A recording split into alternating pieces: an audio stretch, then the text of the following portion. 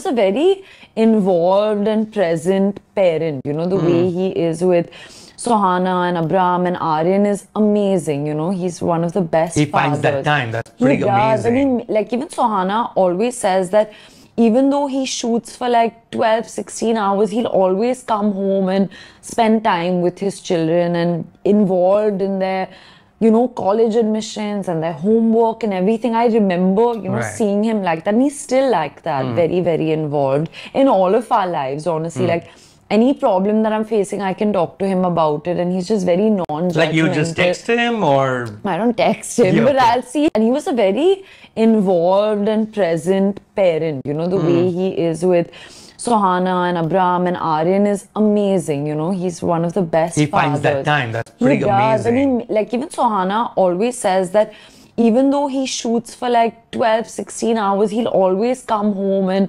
spend time with his children and involved in their, you know, college admissions and their homework and everything. I remember, you know, seeing him like that. And he's still like that, very, very involved in all of our lives, honestly. Like